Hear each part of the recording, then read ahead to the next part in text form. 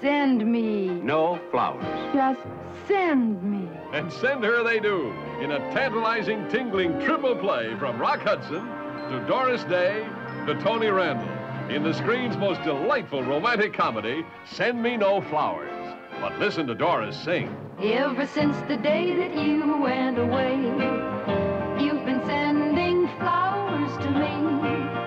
Send me no flowers today. Instead of sending flowers, come back to me and love me just as I love you.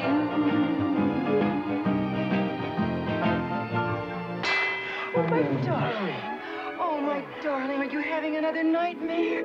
Co-starring Hal March, Paul Lynde, Edward Andrews, Patricia Barry, and Clint Walker as Bert. I am not her good friend. I am her husband. George, what do you want? Our worries are over. What? We found a man for Judy. Who? Rock's out to find Doris a husband. But why? Well, what is she, a stripper or something? Doris is out to clobber Rock. But why? I'm an innocent man. And Tony is more bewildered than ever. But why?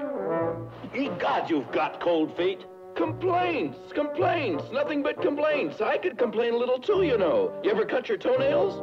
I suspected him of having an affair with another woman, that's why.